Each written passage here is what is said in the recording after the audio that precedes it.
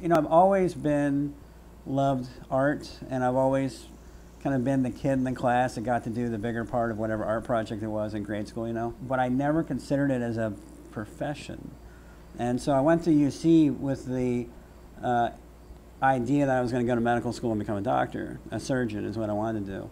And I started taking art classes for a couple reasons. One, a surgeon who I was kind of following around said, you know, it would help with sculpture skills, you know, get some, using your hands, a little bit more manual dexterity. So I started taking art classes, you know, also to help boost my GPA. I thought it would help that way, and it did.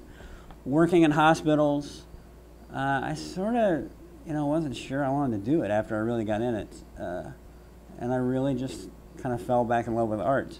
You know, that UC really didn't stress realism when I was there too much, so that's what I was drawn to. So when I found, I kind of found Carl Sampson, who we're going to interview here in a little bit, and I saw a painting he did of a figure model that we were painting at UC, and we were all doing just terrible paintings of, and his was amazing. It was I didn't know anybody alive could paint like that anymore. And so the model gave me his number, and I tracked him down and just begged him to teach me what he knew.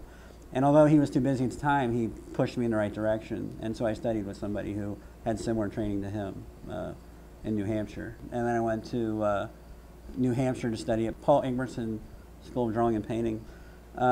In New Hampshire, it was almost like a religious experience. It really was. I mean, I got there and I was pretty terrified. I had never seen the school. I didn't know anything when I got there. But then when I finally got there, I felt like this is exactly where I need to be. This is usually a point in the story where I start crying, but I'll try not to do that.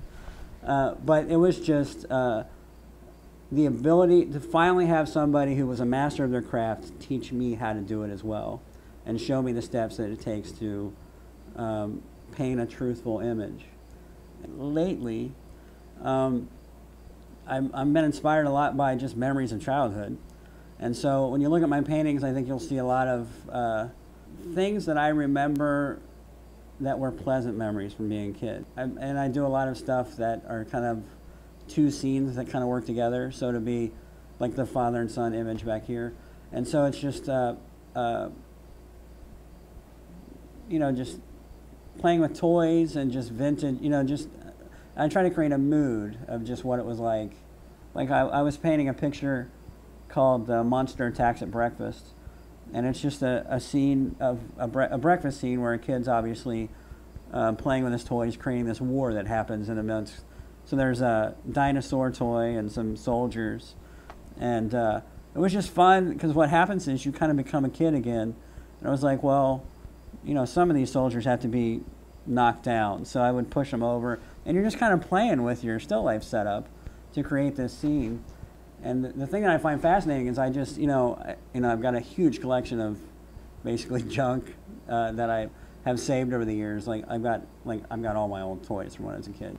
You know, when I grab that stuff off the shelf, I remember things that I haven't thought of, you know, in 30 years. And it's amazing that it's just, as I paint, you know, these just emotions kind of well up. And what I hope is that that shows in the final image. So I would say, you know, for me, the inspiration can come from somebody handing me a teacup. You know, what do you think of this? And so, and what I kind of try to do is build scenes in little vignettes that hopefully will create a story.